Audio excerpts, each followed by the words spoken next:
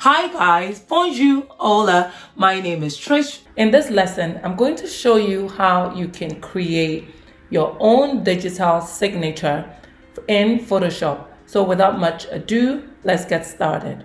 So with your image in Photoshop, you want to go under select and choose color range. You want to make sure that under your select, you choose shadow. Under your select preview, you choose color scale. Now, if your signature is not showing, make sure that you move your range to the level where you begin to see your signature. Now go ahead and click OK, and that basically selects your signature. Now we are going to go ahead and add a layer mask. Right click on the layer mask thumbnail and apply layer. Go under your adjustment, add a hue and saturation. Now take the lightness to a -100. Now if we want to save this file, you go to save as, and we are going to save it as a PNG.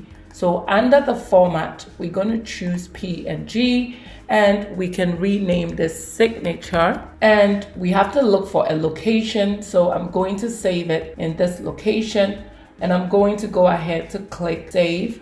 Now because I already have it in there, I'm just going to go ahead and replace it and click OK. So I have this PNG file and I want to put it on my work. So I'm going to drag and drop this image in, and I'm going to go ahead to scale it.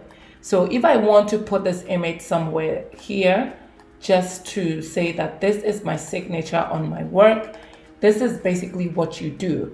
Now, if you want your signature in white instead of in black, we have to go ahead and add a hue and saturation, and under the lightness, take that to 100, but don't forget to click that adjustment layer to the layer beneath, and voila, you are done.